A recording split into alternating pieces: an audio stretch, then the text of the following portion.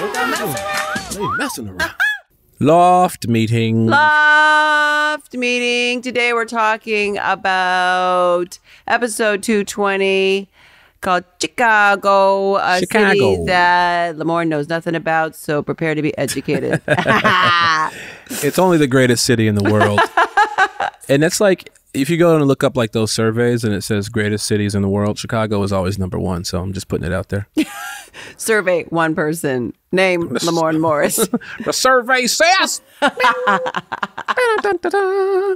would, by the way, that's my dream, to host that show. You want to host that show? I would love to host that show. Ask Steve if you can guest host. I know you guys are friends. Steve and I have never met. Steve, if you ever retire.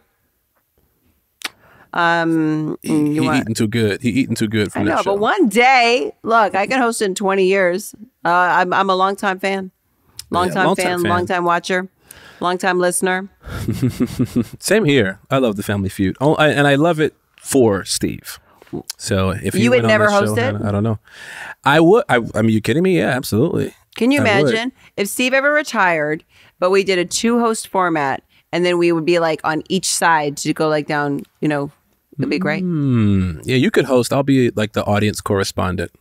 The camera will just pan to me every once in a while, and I'll go, that ain't right. Ha ha, y'all crazy. That's what I would do. Yeah, the reinvention. Okay, well, call us in 20 years. Yeah. Chicago. Okay, so let's dive right in. You want to take this one? Yes. How did Jess somehow get I thought this too when I watched this. How did Jess somehow get a perfectly fitting Elvis costume in Chicago? The one they had for the other guy would have been ginormous on her from Ellie.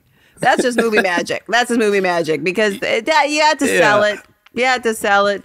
You know, maybe she put some clothespins in the back or something. But yes, it's a totally different suit made for Zoe. 100%. That's the answer. 100%. Or what we could do, what we could say is, you know, backstory wise, that she knew. Oh. So what she did was she went out. That's a very Jessica Day thing. And prepped it and said, just in case, I'm going to have a backup Elvis costume. I like that. Could have been, but that's not what happened. That's not what happened. But I like that theory in terms of like in the story. Yeah. But Deborah McGuire made 2 costumes. For sure. One big, one small. That's it. All right, next one. Okay. Hi. Ooh. I have a question for the pod. Episode 220 Chicago. Was it really Dennis Farina in the casket or a fake body? Thanks so much. Love the podcast. Rivka. Is it Rivka? Rivka. No, that was I'm just gonna say Dennis did not sign up to lie in a casket. Yeah, I'm gonna say no too. No, it wasn't him. A doppelganger, a look-alike. Yeah. No, I'm gonna go ahead and say that was not Dennis lying in that casket. In fact, I remember we were from a distance when you were looking at it. Like when I got there, I was like, "Oh man, whoever's in there looks exactly like him." Yeah, you know. And I think even at one point from wide shots, it's just a fake. It's like a mannequin, a body mannequin that's in there. Yeah. Nope. Okay. Next question. Hi from Chicago. Caps. Yeah. Big letters. Hi from Chicago. BTW. Was the Chicago episode actually filmed in Chicago? I know, Lamorne, you're from there, and so is Jake. So was curious, or was it filmed in LA/somewhere else from Samantha? No, not in Chicago. In fact, we shot that in Altadena, California. And I remember it because as we were driving through, we just kept talking about how beautiful the houses were. You know, Jake, Zoe, and at one point I want to say Jake said, "Oh man, this is a great neighborhood. Like I could see myself living over here." And I want to say he ended up near-ish. Moving over near. He's on that part of LA, that town, that part of, you know, the city. I mean, a real fact is that New Girl never shot out of LA. Yeah. Like never. In the surrounding communities, like we never traveled. I remember that. Remember like the year before, didn't Modern Family do an episode in Hawaii or something? Like it used to be, and like literally just like that small previous generation of sitcoms, there was always like a destination episode where they would shoot somewhere else. I don't know why. Maybe the show had done well enough and they gave like a little treat. And they said, go shoot in a fun place. But New Girl never shot outside of LA. Never. Ever.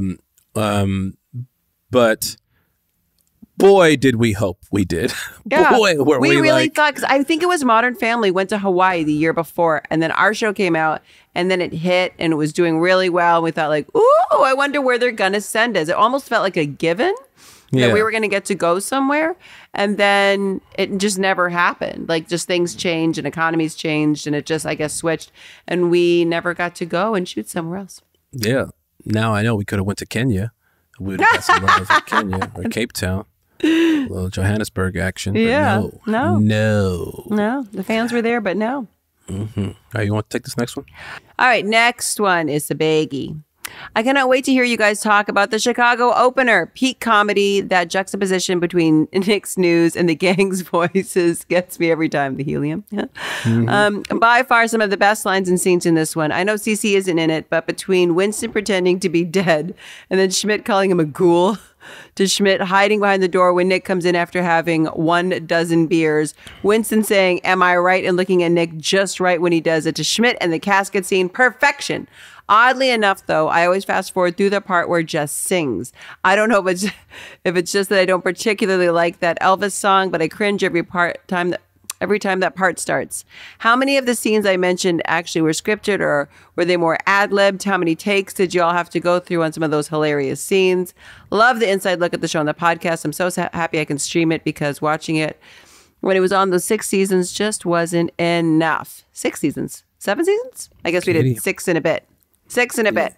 Love the show. From Katie.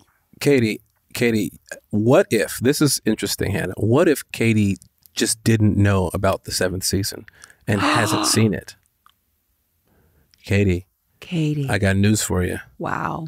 Hidden 8. 7th season. Hidden 8 episodes just laying around. Oh my gosh. You should find them, Katie. If you haven't found them, you should find them. They're great. Wow. Yeah. Let's talk. Okay. So how many of the scenes I mentioned actually scripted, or were they just ad-libbed? How many takes did you have to go through on some of those hilarious scenes? So when I was sitting in bed and I was pretending to be dead with Schmidt, a lot of stuff didn't make the cut. And because Max was just improvising a ton, because I'm just lying there and he's doing all this stuff, and you know, he's being Max, full Max. And a lot of times I'm laughing. So we have to, when it's on my coverage, you have to keep redoing it and retaking it.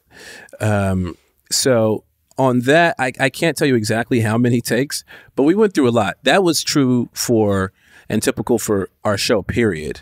And in general, we would go through a lot of different takes, because honestly, it's just a cast of a bunch of funny people. And when we get together, our goal on the day, yes, is to get the scene done, but it's also to make each other laugh and to have fun. And I think we all do a great job of kind of messing with each other.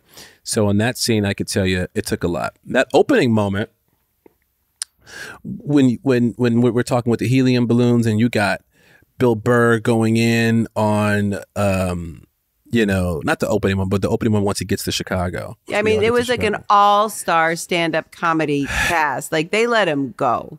They let him go and improv and ad-lib and it's supposed to be a family dynamic, right? And you want that to feel authentic.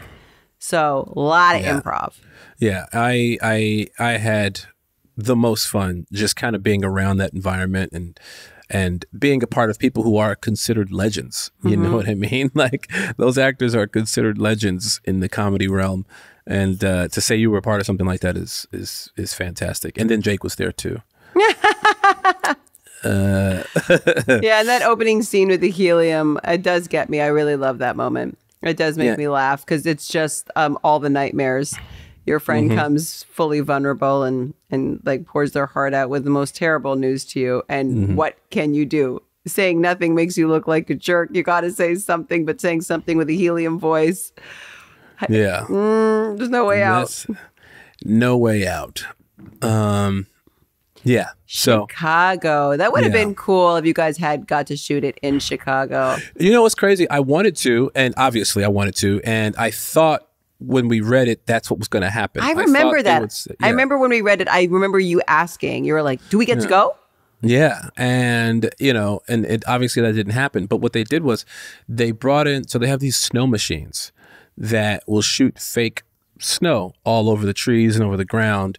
And then they would take these blankets of cotton and just like wrap certain trees in it and wrap like certain lawns in this to make it look like it was the dead of winter in Chicago. And some of the houses, like I said, in that Altadena area do resemble certain parts, especially like the north side of Chicago, certain parts of that area. I think they did a great job of making it feel that way and look that way.